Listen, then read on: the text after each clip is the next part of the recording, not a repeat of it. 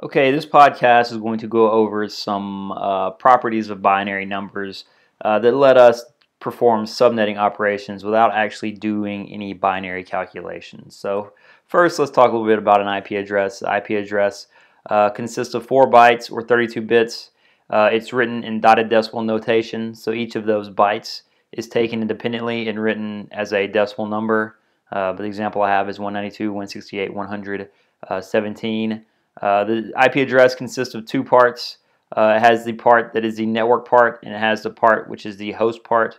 The net mask is used to determine which portion is the network portion, and the rest of the address is the host portion. And when we do subnetting, we basically manipulate the size of the net mask to change the size of the network and the number of hosts permitted on that network. CIDR notation, you should be familiar with that term. It's writing the net masks as a slash and the number of bits in the net mask. For example, if we had a dotted decimal net mask of 255.255.255.0, that turns into a slash 24 because there's 24 ones in the net mask. That 255.255.255 is 8 bits of ones 3 times, so it's slash 24. So we're going to look independently at 1 byte, because with subnetting, the confusing part is when we have a prefix length that doesn't align on one of the byte boundaries. Say we have a slash 18 instead of a slash 16. So once we have a prefix length that does not align on the byte boundary, now we have some number of bytes within, some number of bits within this byte that are part of the network, and some number of bits within this byte that are part of the host. And that's where things tend to get confusing. Traditionally, you've probably converted the address to binary, put a bunch of ones under it, did an AND operation, converted that back to decimal. That's time-consuming, error-prone, and completely unnecessary.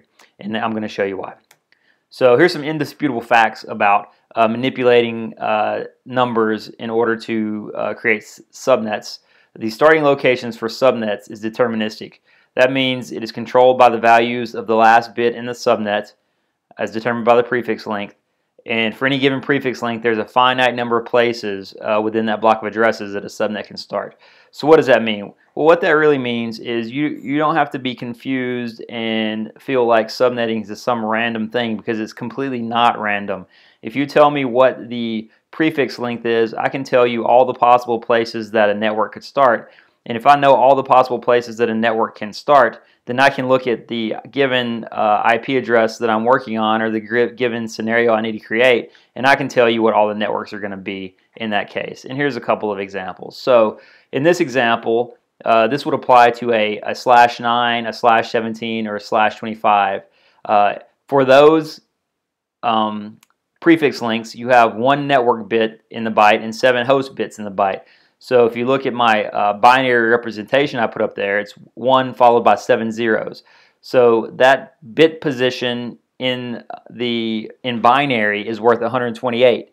So what that tells me is if that is my last network bit, though that value is the only value that matters as far as my network goes, because the rest of it is going to be all zeros.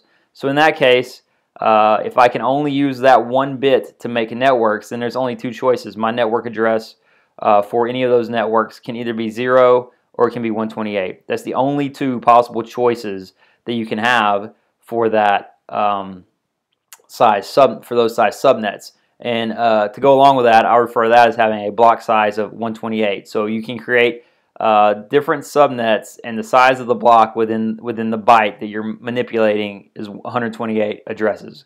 That's just a fact based on the fact that how binary numbers work. So let's look at another example. Say you have a 10, an 18, or a 26. That gives us 2 bits for the network address, and two network bits and 6 host bits. If we look in binary, you have 1 1 followed by 6 zeros. So that bit position for the second one, that's the last bit in the network address, is 64. So if the last bit in the network address is 64, I know all my networks have to be a multiple of 64. That's the only possible choices. We have a 0 because we start at 0. The second network can be 64. The third network in this subnet can be 128, and the fourth network can be 192.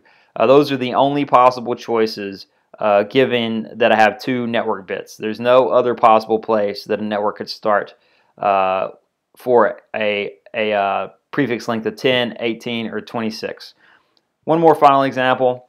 I have /12, /20, or /28. These networks have in common that in the byte that we're working with, they have 4 network bits and 4 host bits. So if we look at the binary of those prefix length for this byte, we'll have 4 1s and 4 zeros.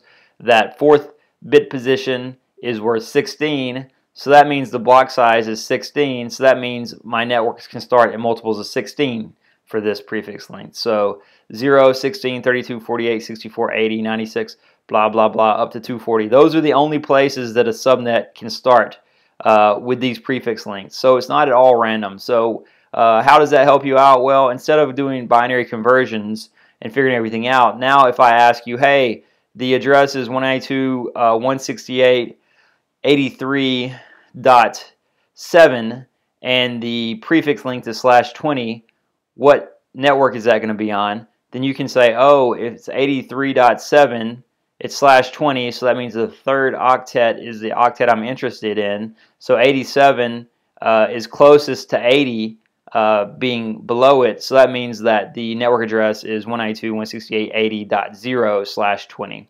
and the block size is 16, like I said. So just to review, it's not as hard as people like to make it out to be. It's not random. It is very predictable based on the prefix length where the network address starts and where the network address and where the next network is going to start. And it should be something we can easily figure out without doing any binary conversions.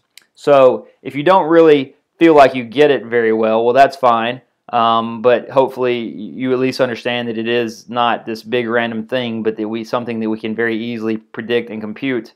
So we can use that block size value I mentioned to resolve subnetting problems without having to do any binary. And if you want to learn how, there's a website I've created, www.learntosub.net, and I've created what I like to call the program that you can work through a progression of different types of subnetting problems that can help you master this method of solving subnetting type problems.